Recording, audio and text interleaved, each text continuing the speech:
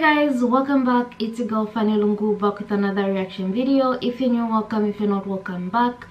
Thank you for constantly supporting us, and thank you for, is it 22,000 subscribers? Let me just confirm.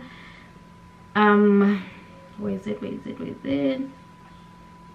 Yeah, like I said, thank you very much for 22,000 subscribers. You guys are the best. Keep liking, keep commenting, keep subscribing, keep sharing with people, and just keep watching us or watching me. We are very grateful. Like I said, if you're new, welcome. Feel free to suggest anything that you want to see on this channel, trailers, music, pranks, whatever it is that you want to see to be reacted on this. Feel free. If it's trending, if it's not, still just suggest something. Suggest it by giving us a name or the link down below, and I'll be more than glad to react to whatever you suggest. So today I'm going to be, by the way, I started my own personal channel called Fanny Lungu, so search for Fanny Lungu on YouTube. Go there, subscribe, and enjoy the content that I'm yet to start putting out. So yeah, so today I'm going to be reacting to They Came After Muslim Women. So without wasting time, let's get into the video. Assalamu alaikum guys, and welcome to another episode of It's Sunday evening. We've had a tiring week, and I'm sure we're in our gym jams getting ready to turn in so we can start fresh tomorrow. I was thinking the same thing, but then I saw this video. So I just got an email. They know where I live. They have got my daughter's details on the email. They've given the school details and everything. Yeah, my daughters are involved now in this. As some of you might know, that my car was damaged in this whole thing. I'm done. I don't want to do anything. I'm not going to talk about Jeffrey Marsh. I've deleted everything. Like some of you have found old pictures of me and uploaded it on TikTok without my hijab. So just to give context to this is a Muslim hijabi comedian who's also a TikToker who goes by the name of Shumirun Nessa. She made a couple of videos regarding a creep called Jeffrey March. Hey kids! Good Lord.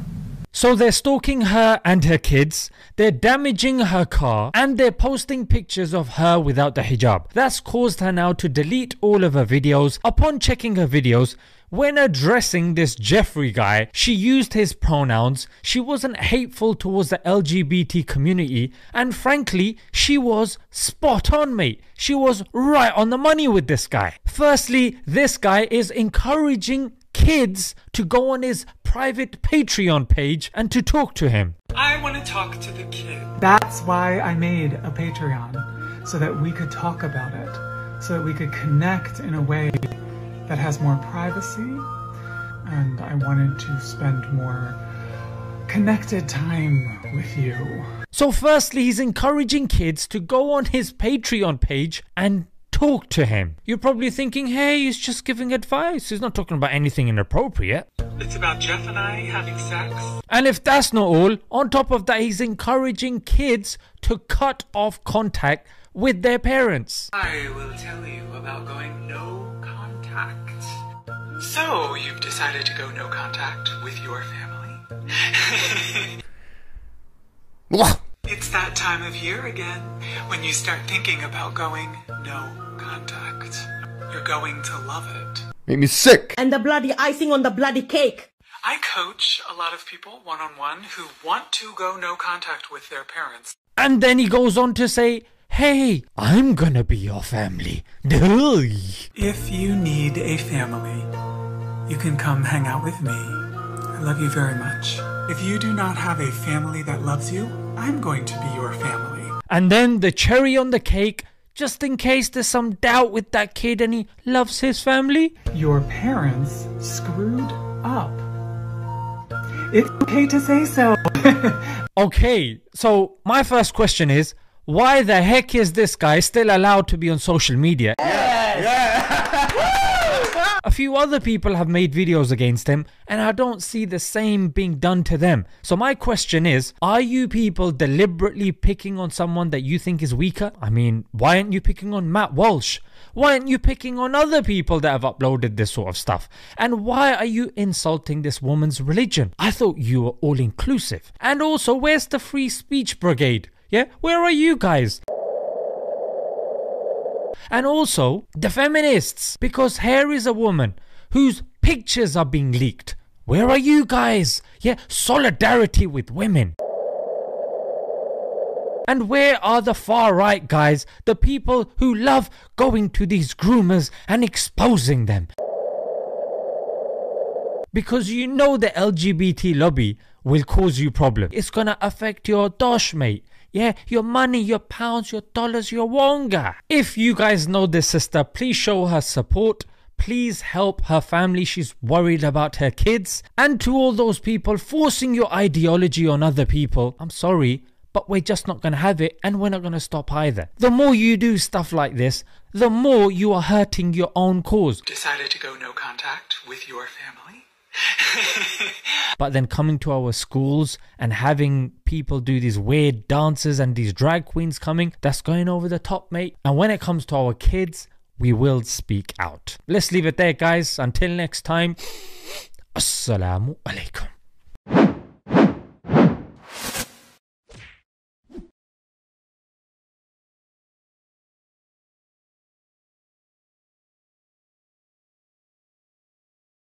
It's very unfortunate that they have to drag an innocent child in something that he or she is not taking part in, you know. If you want to crucify the mother, it's okay because she's the one that said whatever she said. But then I feel like internet bullies choose who to bully, you know.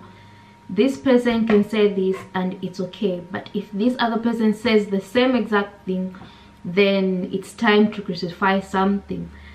There's it's just not YouTube, it's just not TikTok, it happens on Twitter as well. There's always someone getting dragged on Sunday, there's always some sort of drama. It's like people live off drama, and if you feed into it, you allow these haters to win, you know.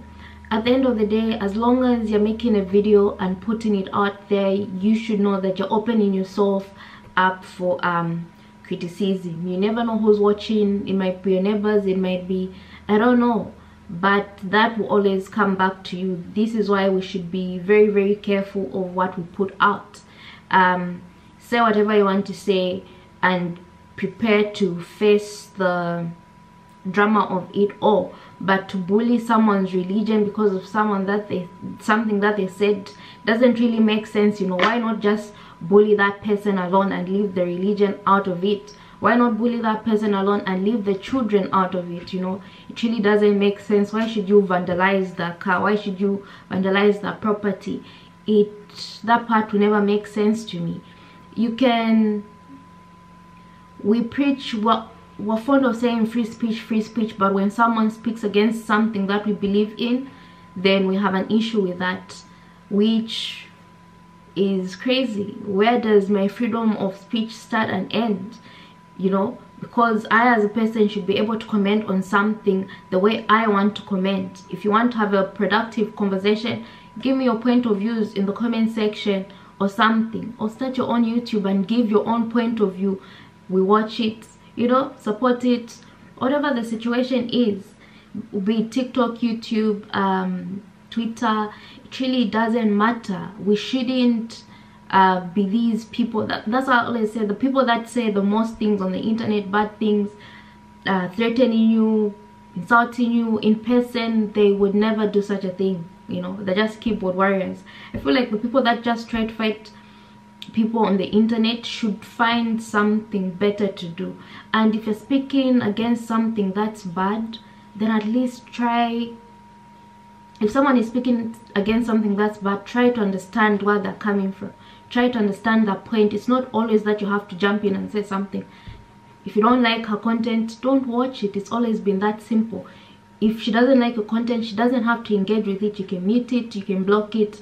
There's so many things to do to avoid certain things coming on your timeline. It's really, really up to you to figure out what you want in life than choosing to bully someone to tears. What do you get from that? Scaring someone, what do you gain from that? It really doesn't give you anything at the end of the day. Yes, you're going to be the pompous person behind the camera, but we can't even see that you're feeling proud of the insults that you've unleashed onto the internet, you know. So be kind in whatever you do. Be kind. Let people speak their mind. If you don't like it, don't like it. You don't have to interact with them. Mute them, block, whatever it is, for your own sanity. Let me know what you guys actually think about this video, and don't encourage bad acts. If someone is speaking out, why would children speak to someone they don't know? Why would children have to cut contact with parents? That's wrong. Our parents birthed us. We should appreciate them. We don't have to talk to them every day, but we should appreciate their existence. We don't have to cut any contact. Let me know what you guys think. If there's anything you want me to react to, let me know down below by giving me the name or the link down below, and I'll be sure to check it out. Make sure to give this video a thumbs up, share it with your friends, and of course do not forget to subscribe, and I'll see you in my next reaction video.